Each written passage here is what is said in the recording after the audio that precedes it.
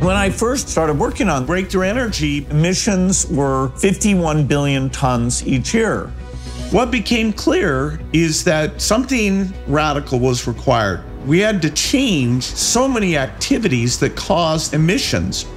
Generating electricity, transportation, growing food, heating buildings, and making materials like steel and cement.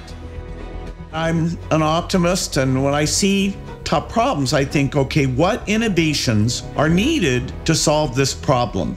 We needed to find very inexpensive solutions that did not exist. And so I committed to create Breakthrough Energy. Breakthrough Energy would do a range of things, but part of that would be taking new advances and making sure they were funded and getting them out into the world. And so Breakthrough Energy built up a team of experts that know all of these areas.